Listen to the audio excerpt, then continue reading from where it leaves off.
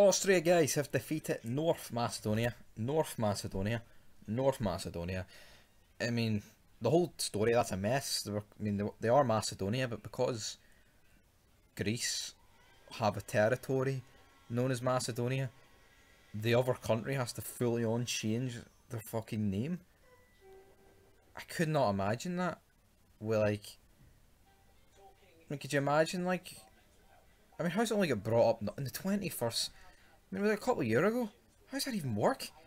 How did it take them so long to catch on? And then go to the UN? I don't know, man, but you know what? This is actually a no bad game to watch. Pandev got a goal.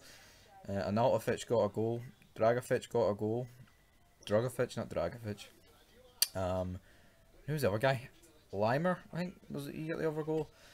I don't know, man, but it was entertaining. North Macedonia are pish. There is no two ways about that. You know, this doesn't really particularly mean Austria are going to go far.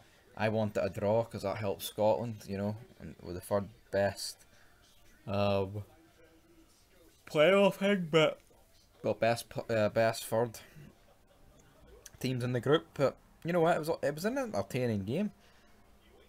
Like, the lack of quality that North Macedonia had, I mean, they put in a shift. I mean, they did tire towards the end, and that's basically where Austria caught them out.